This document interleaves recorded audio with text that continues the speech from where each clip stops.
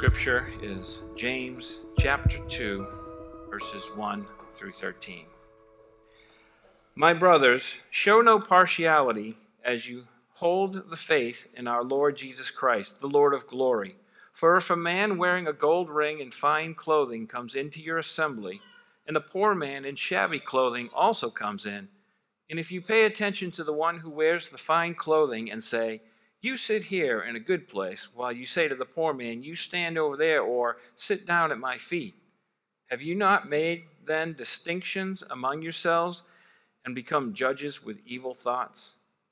Listen, my beloved brothers, has not God chosen those who are poor in the world to be rich in faith and heirs of the kingdom, which he has promised to those who love him?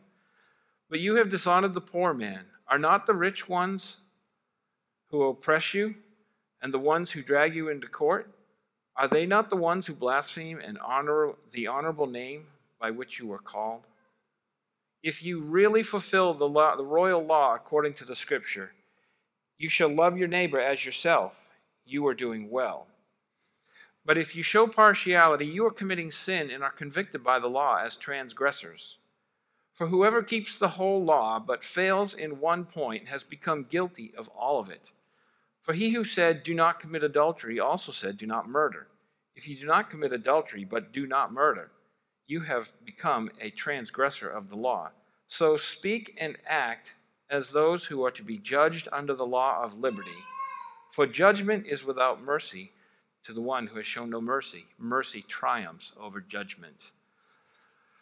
This is the word of the Lord. Well, amen. That is the text for this week's message. So let me pray first to open this talk. Thank you, Father, for this day, for your word, which is faithful, Lord, and sufficient for life and godliness, Lord, for faith and practice. I pray, Lord, that your word, that the central issue here be expressed well, Lord, that what you need the people of God to hear will be properly expressed, and that our hearts will be open to receive. I ask you to bless all this in Jesus' precious name. Amen. So last week, we finished chapter 1, verses 19 through 27. I'm sorry, that was 2 weeks ago. I was being corrected by my wife, of all people. So, 2 weeks ago, we were in James chapter 1, verses 19 through 27. And I kind of made a point that in the text of Scripture, we tend to divide sections of Scripture by headings and chapters and verses. And the book of James is a book that tends to move with pace because it is somewhat, it has several literary forms that can be ascribed to it. But one in particular, and it's the one I favor, is that it's more like a sermon. And because it's like a sermon, it has a flow and a movement that goes from thought to thought, and which is not new to didactic or narrative. But the point is, we can lose that flow with chapter, verse, and especially chapter headings that are superimposed on the text. So I'm going to do what I did last week. This is, let me see, right to left. Y'all are reading right to left. This is 2 weeks ago. This is hearing and doing the word, and then this is the sin of partiality. I'm just taking the text right as it comes out of the ESV. And so if you were to separate those two as if they were two separate subjects or not related, you would miss some of the emphasis that is trying to be expressed by the Holy Spirit. The really neat thing about the fact that the book of James reads like a sermon is when you think about it, if that is a book of canon, and the Holy Spirit has inspired that book, then who's really preaching a sermon to us? I mean, isn't that something? I think that today I'm going to turn on R.C. No, I'm going to turn on the Holy Spirit. I would like to hear him preach a sermon to me. I thought that was a pretty neat thought. And so as we move forward, understand that the Holy Spirit is moving us through the text and graduating us from thought to thought and building on a case and making application in our lives. So the title of today's sermon is Playing Favorites. For many children, the first day of school can be a very scary day. It's off into the unknown from the safety of home, mom and dad, warmth, and familiarity, to a cold classroom full of strangers. I know it terrified me when I was just a wee little one. In fact, in kindergarten, I was kicking and screaming, and my mother had to come back and hug me, and I was terrified. It is here where we take our first steps in socialization skills. We learn to compare ourselves one to another and quickly find our place in the social strata. Amen? That's how it works in school while you're growing up. We learn to evaluate based on what we look like, how we talk, how intelligent we are or are not.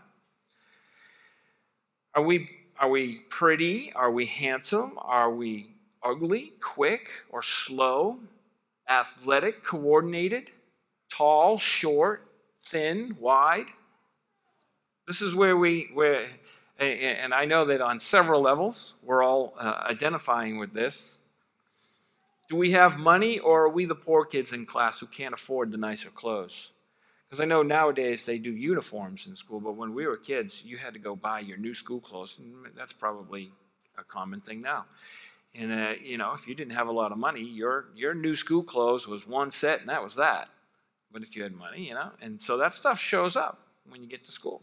And after a while, you start looking around going, oh, wow, I'm not like that.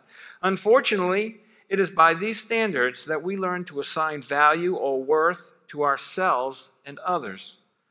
This process continues into adulthood, and to one degree or another will determine how we will deal with our fellow man.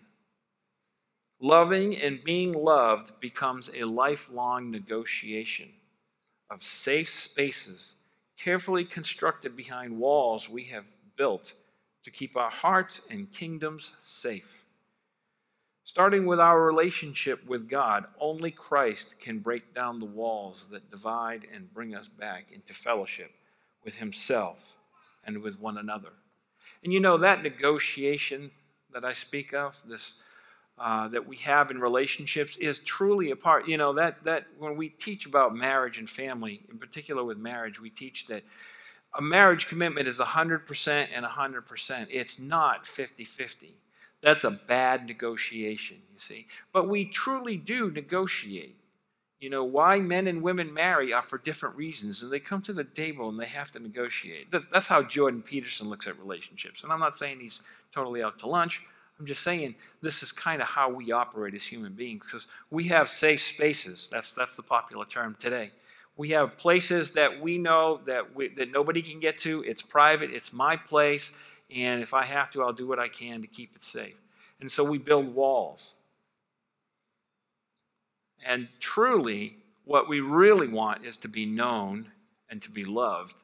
But that's a dangerous place to be. That's very threatening. And transparency is very difficult. And this is what we lost in the fall. We lost that transparency, and we started right away after that first bite, brick by brick, building walls. They put fig leaves. They hid from God. They made walls. And so part of the freedom we find in Christ is that he has broken down that wall of separation.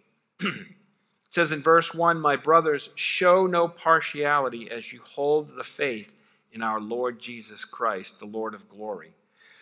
That's the ESV. I'm quoting 3 texts there this morning on this one verse because we all have the ESV. Most of us probably don't have the NIV, which is where I learned it. "My brothers and sisters, believers in our glorious Lord Jesus Christ, must not show favoritism." And the one that I'm really keen on this morning is the King James. "My brethren, have not the faith of our Lord Jesus Christ, the Lord of glory, with respect of persons." And I like the way that they word that there in the King James. It says, don't have the faith of Christ, the good faith of Christ that set you free, the Lord of glory. Don't have it respecting people. Don't have it for that guy and not that guy. Don't treat this person differently with the grace that you get in Christ, the Lord of glory, with this person. And then when you turn to face this person, it's different. We really need to be understanding that when we have a room full of people, that we're all at the same level. We're not allowed to pick and choose who to respect or disrespect. That is not the nature of our Lord and his gift of free grace and salvation. At the cross, we all come to Christ on our knees. It's kind of like death, you know. Nobody takes anything when they leave. Well, it's the same at the cross. When Christ regenerates us, repentance starts at the very bottom for anybody. It doesn't matter who you are, your status. It doesn't matter if you're thin or wide or tall or short, have a great voice. None of that matters. It doesn't matter if you had a great job, have a big house. None of that matters when you come to Christ. You better, if you're not down on your knees, I'm wondering if you came to Christ. If you're not coming in humility, I'm wondering about what kind of Christ you're serving. And you know, the thing is, after regeneration in Christ, what happens is we become illuminated to the fact that we have walls and illuminated to the facts that, hey, you know, we're all the same in Christ. And so now we become part of the team that works to destroy those walls because they're walls we've built. And now Christ is calling us to be part of the team, his team, to break down our own walls, to be vulnerable. So that we can, you know, it's just as hard to receive love with a wall as it is to give love. And we need to learn to give love more than any, because it is more blessed to receive, and love is a selfless act. We all put our pants on one leg at a time, so to speak, right? No one is above anyone else. The cross is the great equalizer. You know, years ago, I went to a youth group and I saw, it was disappointing. And I know that the youth leader didn't mean to do this, but, you know, we've all been through our phases in life where we're the kid that didn't fit in, we're the kid that got hurt. And then it was very convenient to be part of the crew where you fit in, and part of that negotiation was you might have to be a little bit of a bully, or you realize other people aren't going to feel good. But if you kind of side over there, all of a sudden you'll be, you know, pushed out of this group. And so it's just much better business to sidle up to something that helps you stay safe, so to speak. And I remember being in the youth group watching some of the kids that were not the cool kids. They were not the kids with talent. And they just didn't get the same attention. And it really bothered me. And I think when we look at this text, that has to be part of how we're thinking. In fact, I think it's at the core of how we're thinking. When the cool guy walks in the room, or the rich person walks in the room, or the mover or the shaker, how do we react to that? Acts 10:34, so Peter opened his mouth and said, truly I understand that God shows no partiality. Now in that particular text, he's speaking about salvation has gone to the Gentiles as well as the Jews. There's no ethnic or tribal or race or class or social status. The gospel has freely been shared to all who can hear it and receive it. Colossians 3:11 and 12, here there is not Greek and Jew, circumcised and uncircumcised, barbarian, Scythian, slave, free, but Christ is all and in all. Put on then as God's chosen ones, holy and beloved, compassionate hearts, kindness, humility, meekness, and patience. And you know, there's been a lot of fluff in the news about race, and I don't mean to demean the seriousness of the issue, but the problems that we're speaking about today have really can be right in the same room with everybody who looks the same. This is not so much a racial problem as it is, or a tribal problem, as it is a human problem. We're humans. And we tend to classify. That's what we do. We make distinctions. And, you know, a lot of that is for good reason, and it's necessary. But we never take that opportunity at someone else's expense. We do it so that we have knowledge and wisdom. Of course, I see some. In fact, I would be a fool not to recognize when a poor person enters the room, which is harder to recognize in our culture. Because if a poor person enters the room and I'm kind of nonchalant about it, then how can I actually enter into his world and help him? When I see a rich man enter the room, how can I help him by not ingratiating him in his riches? You see, because the kingdom of God is difficult for the rich, just as it is for the poor. They just have different angles they come at that they have to strive against. It says in verses 2 and 3, "For if a man wearing a gold ring and fine clothing comes into your assembly, and a poor man in shabby clothing also comes in, and if you pay attention to the one who wears fine clothes and say, 'You sit here in a good place,' while you say to the poor man, 'You stand over there or sit down at my feet,' there are two temptations afoot." And I'd say I've seen them both. I've been a part of both, and I'd like to be self-righteous and champion the fact that I don't do that, but probably not true. Well, no, definitely not true in my life. The one temptation is to show favoritism to the wealthy and the powerful person, because after all, this could be of an advantage to you. Sometimes churches are places for business. People come to church because you'll meet people, you can give out your business card, da-da-da-da-da. And so when you see a mover and a shaker come in the room, oh, wow, I got to get his number. And I want to make sure he's treated right. And you just behave differently if you're not careful.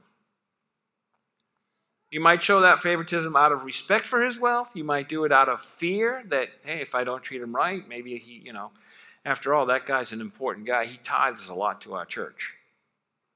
Can't lose that guy. Do we really think that way, or are we secure in knowing that Jesus Christ has all the money in the world, and what we really need to worry about is offending him? I mean, do we really live that way?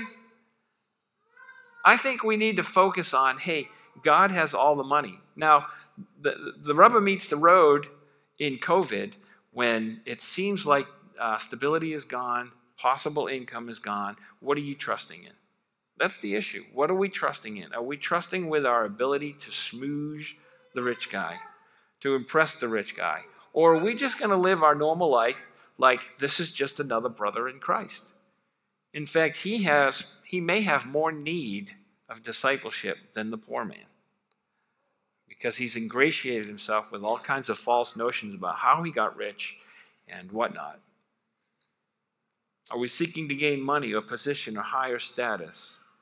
The other temptation is to show disdain. Now, I'm classifying the poor and the rich because James goes after this particular subject.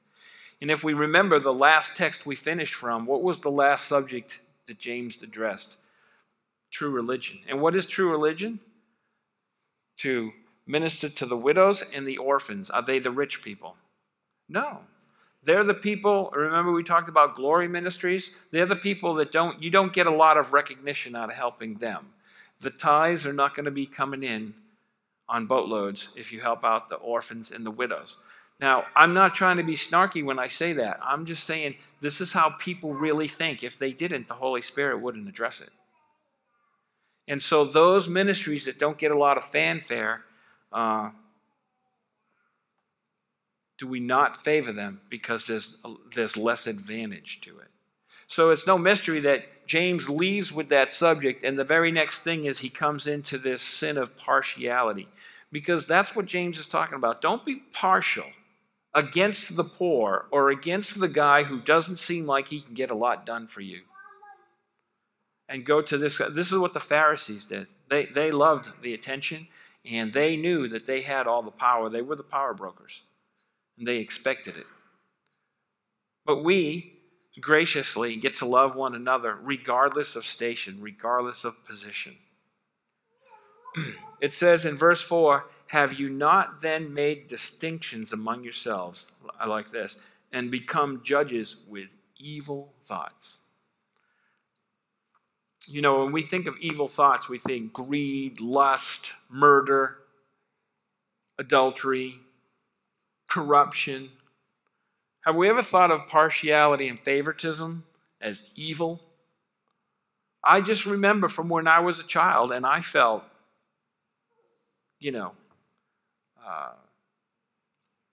biased against. There were times in my life where I was an all-star athlete, and there were times in my life where I was the nerd playing in the band. Now, in some schools, you're really cool when you play in the band, but in our particular school, it wasn't cool. And I literally went from being captain of the football team to a drummer in the marching band. And I remember one of the guys on the football team yelling at me from off the field, calling me names and laughing at me. And I didn't really care, but that's how it works in life. That's how people are, because we're sinners. That's how sinners operate. Now, I'm not talking about when we're just joking around or whatever. But those are evil thoughts. And what makes them evil is we're not attributing to that creature the image of God. That's what makes it an evil thought.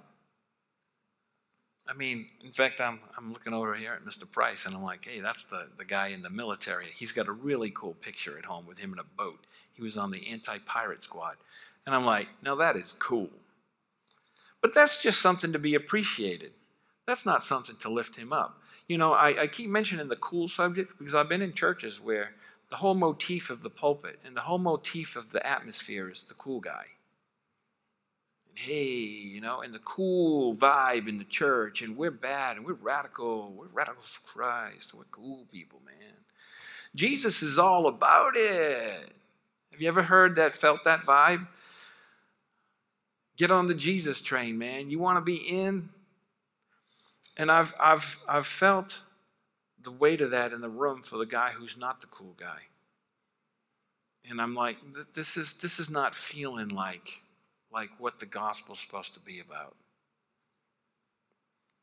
And so we need to know that we can appreciate everybody in the room, not just the standouts. There's that quiet guy who needs our attention.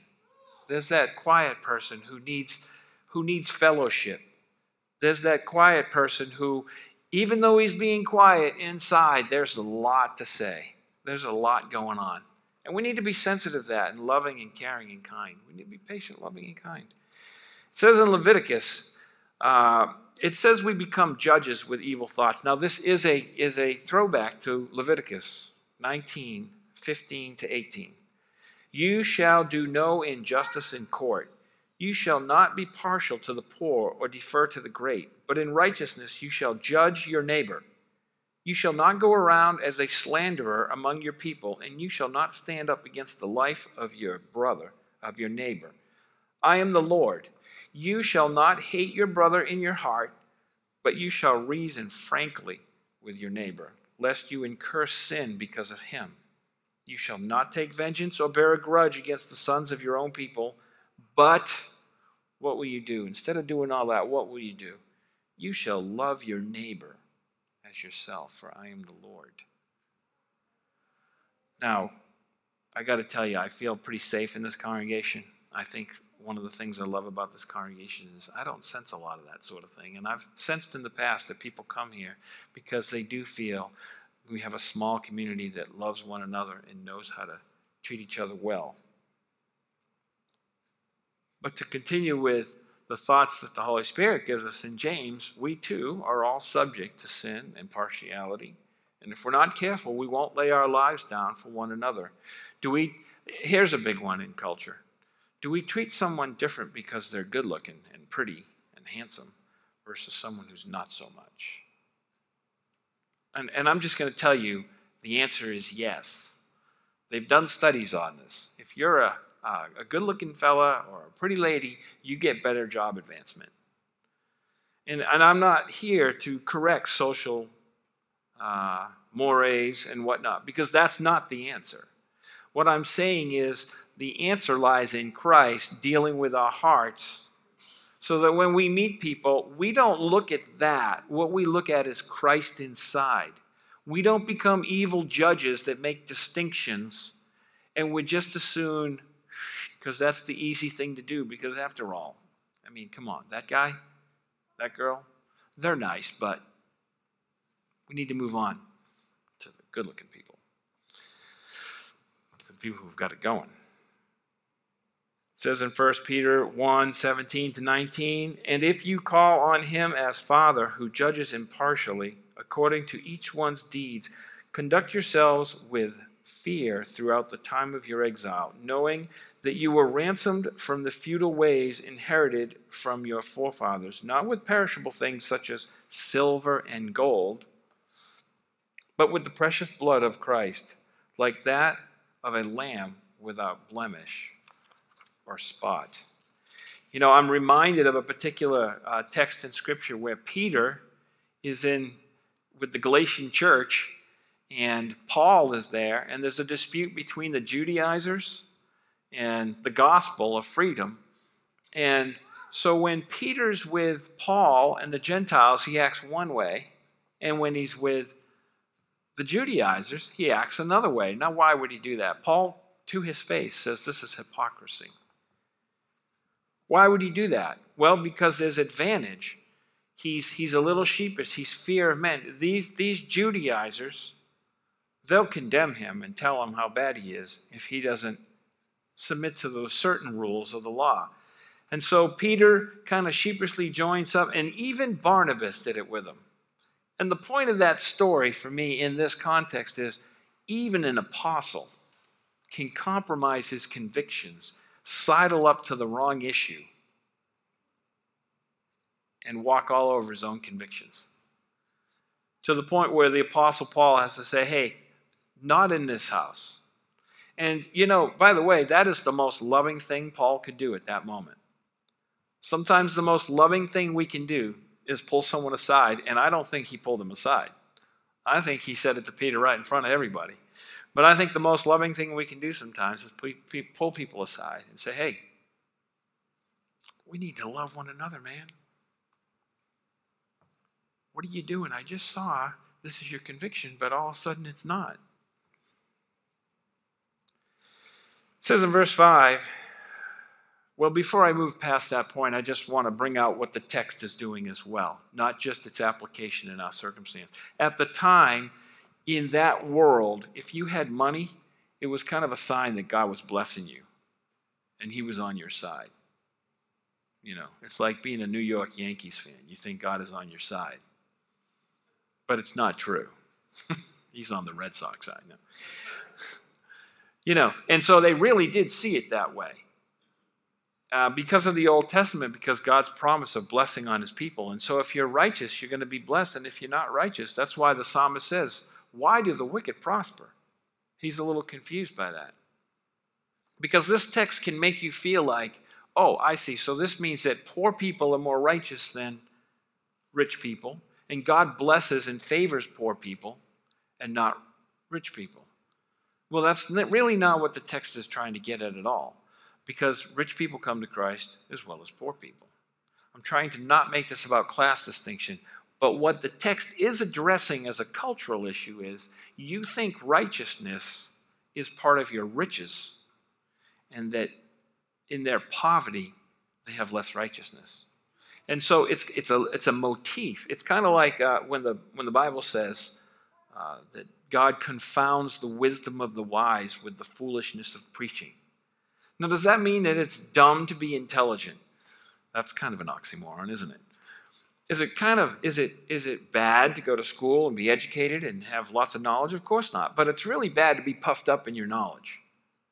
And so that's the motif here is don't think that your riches mean that you have God's blessing. For God blesses the poor.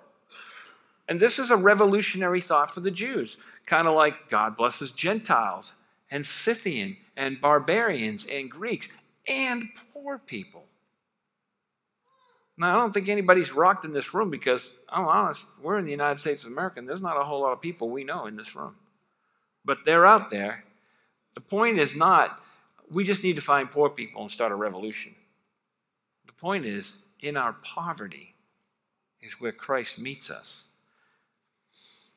It says, listen, my beloved brothers, in verse 5, has not God chosen those who are poor in this world to be rich in faith and heirs of the kingdom, which he has promised to those who love him? Now, right at the outset of verse 5, we have an echo back to last 2 weeks ago. He says, listen. Hey, listen up. So in our first beginning text, we're talking about the sin of partiality. But now, as we move into verses 5 through 7, we move into God's sovereignty. So that's who we are. That's what we do. That's how we behave, even sometimes in spite of the cross. But what is the central issue? The central issue is God is sovereign. It says, listen, my beloved brothers, has not God chosen those who are poor in the world. So there's two things about that. God is at work, and that there are poor people in the world. Now, why isn't everybody rich? Why doesn't everybody have money? Does God just not love them? Is God just mean? Or does God have a purpose? And I say that in light of what we see in our community, in our culture at large. We think the struggle is a class struggle. And we think the object of our faith is we just need to fix the poverty. The war on poverty from the 60s, remember that? That successful war that we've been fighting for 50 years and losing? Do you really think that's what the gospel is aiming at? We need to just trumpet the cause of the poor. Or is God making a point about poverty here? I wrote in my notes a word I just kind of made up. God has chosen to demonstrate the gospel in poorness. In much the same way he has confounded the wise in the foolishness of preaching. It says in Jeremiah 9:23, "Thus says the Lord, let not the wise man boast in his wisdom, let not the mighty man boast in his might, and let not the rich man boast in his riches." See, our boast tells us what we think we're proud of. Nobody's proud of being poor. Well, some people are. Asceticism was a movement of poverty. But for the most part, people are not proud of that. And yet that's the place where God touches and reaches us the most, because that's where we come closest to the ground and realize, I'm nothing special. The man who makes money and boasts in his riches, he thinks he's special. The man who's mighty, he thinks he's special. The Pharisees in Luke 16:14, the Pharisees who were lovers of money heard all these things and they ridiculed him. See, they think, oh, that's silly.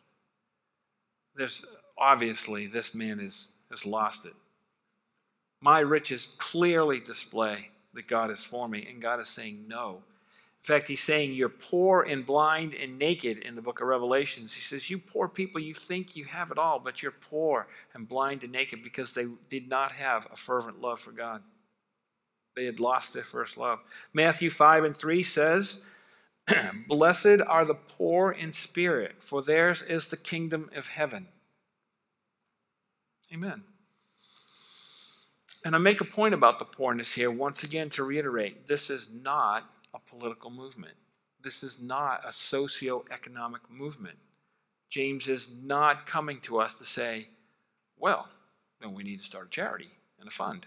Now, I'm not saying he doesn't, because clearly he's telling us to remember the poor and remember the widows and the orphans. But what he is saying is, don't trust in your might and your riches and your wealth. I think we in the United States are a little too comfortable in our riches and our wealth, and like you don't have to have a lot of money in the United States, and you're doing pretty good. I mean, it's an absolute awful thing that we had a flat tire. It's like, did you see the scratch on my car? I mean, I just think about the level of life that we live in the United States, and it's kind of like rich people used to live back in the 40s. It's just become so ubiquitous. And so what's the point? Well, the point is we can get very comfortable thinking everything is okay because everything is okay. But maybe not. Billy Graham once said, if God doesn't judge America, he's going to owe Sodom and Gomorrah an apology. Now, it doesn't feel that way to us. I can't wait to get in my car, go eat at a nice restaurant, go home, take a nap, and then go get some things done. Just kind of coasting. And so we have to be reminded that we, as human beings, are poor and need the riches of Christ. And so James has done it in chapter 1, and he's doing it now. He's demonstrating to us that God's definition of rich and poor is not our definition. Those are two different matters. No, it really is that way. I don't care how much money you have in the bank. That's not how you define riches. That is not God's definition of rich. That just means he gave you a little more than he gave the other guy, and now he's going to see what you do with it. You're accountable for that. But that does not mean you're righteous. It just means you have a different test. You know, I said once to my wife back in, I think it was around 2000, something about one of those winning the lotto questions, you know. And I said, well, honey, if God wanted everybody to be rich, you know what? We'd all be rich. But you know what? Most, and I mean most by a large percentage of the world, is not rich. Now, if God is sovereign and most of the people aren't rich, how do you suppose that is? Could be that the Lord has designed it that way. He has designed struggle. He has designed that we work through things and don't just have it handed to us. I can tell you one thing about COVID. For a while there, I think it can make you lazy. When you don't have to go to work because you can't, or because there's no economy to support you, and then you actually have to go to work again. I mean, I'm thinking about the unemployment. It's, you know, my daughter's been unemployed for the last 2 months, and she's getting those nice unemployment checks. You know what the tragedy is? Now she has to go get a job when it runs out. That's just how bad we are as human beings. You get comfortable and lazy. Now, if that laziness is there in your heart, was it there before you got laid off? Of course it was. It's just getting laid off exposed it. You know, and it's like winning the lotto. The winning the lotto won't change your character. It'll expose it. So these issues of poor and rich have nothing to do with the solution is giving the poor money or taking all the money from the rich people. I think Karl Marx had it wrong. Karl Marx wanted to make utopia on earth by making everybody the same, which is a myth. It's not possible. But that does not solve the problem, and that is not Christ's cure to this problem. If anybody has seen that in the text this morning, come talk to me afterwards. We got some things to talk about. So, verse 6, but you have dishonored the poor man. Are not the rich the ones who oppress you and the ones who drag you into court? And this is where we throw in. You have thrown in with worldly concepts, and in doing so, you bully the poor. In much the same way, knowledge puffs up as a worldly means to gain the upper hand and lift oneself up at the expense of others. So I think of this like, so they're saying, look, when you sidle up to this sort of thing, what you're really doing is becoming part of the problem and not part of the cure. You know, these are the people, and once again, these are stereotypes, but what he's saying is, by and large, the people with the money are the people that make it difficult on the people with no money. And you think that sidling up to them and kind of cozying up and getting familiar is going to make a difference with that, and it's not. Philippians 2:3 says, do nothing from selfish ambition or conceit, but in humility count others more significant than yourself. So don't do anything with selfish ambition. You know, there's another scripture that says, make it your ambition to lead a quiet life, work with your hands, and mind your own business. It's one of my favorite scriptures. There's no ladder climbing on that one. There's no rubbing up to the next guy. There's no getting in with the important people so that you can get that better situation. Because when you're doing that, look, and I'm not against getting a better job. Jobs and networking and relationships, that's one thing. But James is talking about here in the context of the people of God and how we generally treat people. If we're not careful, that makes us dismissive of anybody who can't help us. That's the problem with these 12 wide and 10 deep systems. You know, these, what do they call them? Not like a pyramid, but those businesses at home where your job is just to recruit as many people as you can. Well, when that becomes your life, believe me, you're not going to be hanging around with too many poor people. They're not very important to you. They're not going to help you. After all, you're going to become like the people you hang around with. Isn't that the world's wisdom? But the Bible says we should seek fellowship with these people that we may come down and descend and be on par with to love properly. And you'll see this when you go to a third world country. My wife's from Honduras, and I lived there for 2 years, and you see it a lot more than you see it. You see these inequities. I used to keep large sums of coins in my car to constantly just be given to the street people because you just needed to, because there was so much of it. And these people really do need. not like a lot of people here in the States. Verse 7, are they not the ones who blaspheme the honorable name by which you were called? And so in this last section of this point, it says, are they not the ones who blaspheme the honorable name by which you were called? In other words, how do they blaspheme the name? How do they blaspheme God's name? By how they treat other people. And you are getting cozy. It's like Peter got cozy with the Judaizers who did what? Blaspheme the law. The gospel. By their doctrine. By their lifestyle. This makes me think about greedy politicians and prosperity preaching Ponzi schemes. We want to get the good stuff. We want to favor the people that are going to help us along. But these are the people who blaspheme God's name by being sneaky, conniving.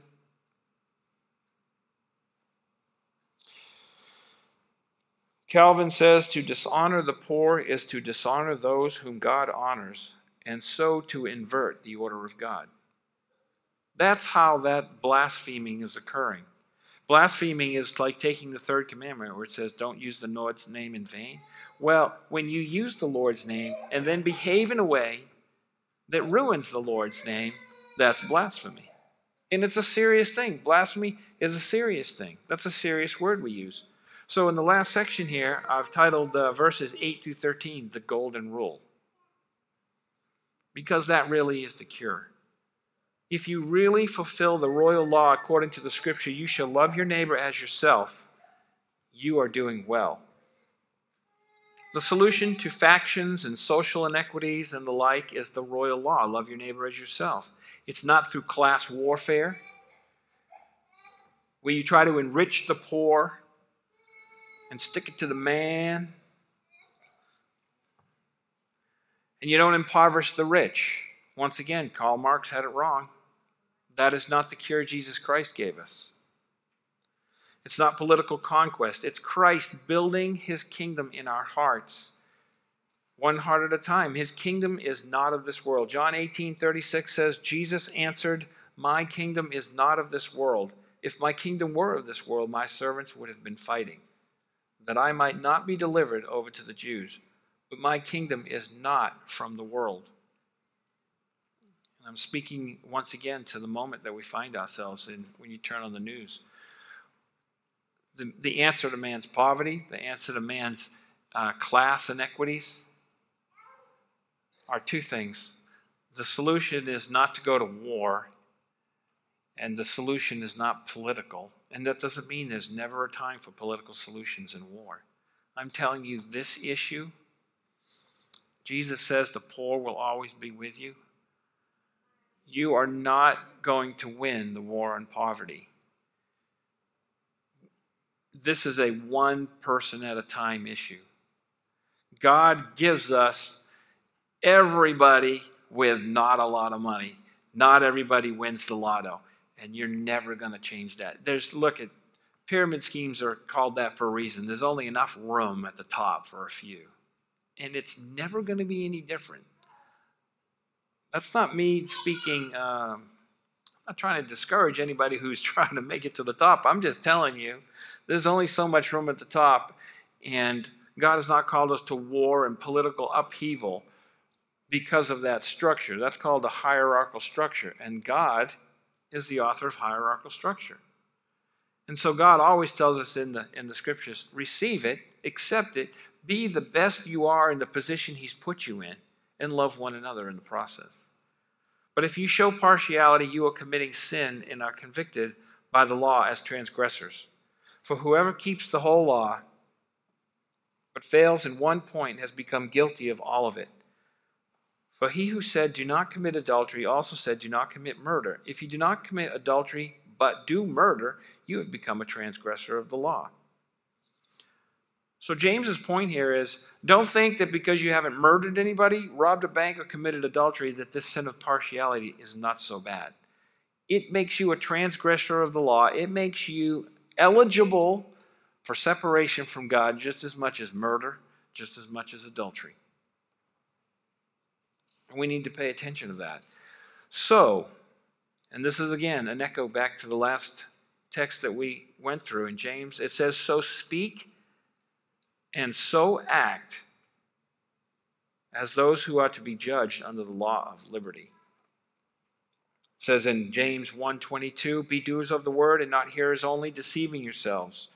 Verse 25, but the one who looks into the perfect law, the law of liberty, and perseveres, being no hearer who forgets, but a doer who acts, he will be blessed in his doing. So do you really want to make a difference? Do we really want to make a difference in this world and be that example that Christ has called us to be, starting right here in our own local congregation? Live as one who is set free from judgment unto condemnation. Live under the law of grace that sets us free to love our neighbors and ultimately demonstrate the love of God. For judgment is without mercy to the one who has shown no mercy, but mercy triumphs over judgment. I think as we look at this text, it's my heart's desire in all of this to always be part of the solution. When we're in a social group, we always treat people with the love of Christ indiscriminately, not making distinctions, not making quarrels, and loving one another according to the royal law of liberty. There's the other law. If you want to live in that manner, you're going to be a transgressor just like a murderer or an adulterer, because all that starts in the heart. Murder starts with hatred. Adultery starts with lust. And what you do to the poor or to the not so qualified guy, it starts in your heart. And that's the point James is making. It starts right here. And the only cure to that is to love one another and live. Okay, so you want the law of liberty in your life? Do unto others as you do unto you. Do unto others as you do yourself. Okay. Well, that was pretty slick. So I can only exhort us today as we move forward through this text into what James has coming next week, which is faith and works. 2 weeks from now. Let us meditate on these things and see how we can be servants to our community, servants to our brothers and sisters, love one another in the love of Christ. Let us pray. Thank you, Father, for this word. Thank you for sharing with us through your Holy Spirit. I pray that somehow something is attached to our heart today that we needed to hear, that would supply us with all that we need to do to demonstrate the love of God to others. In Jesus' name, amen.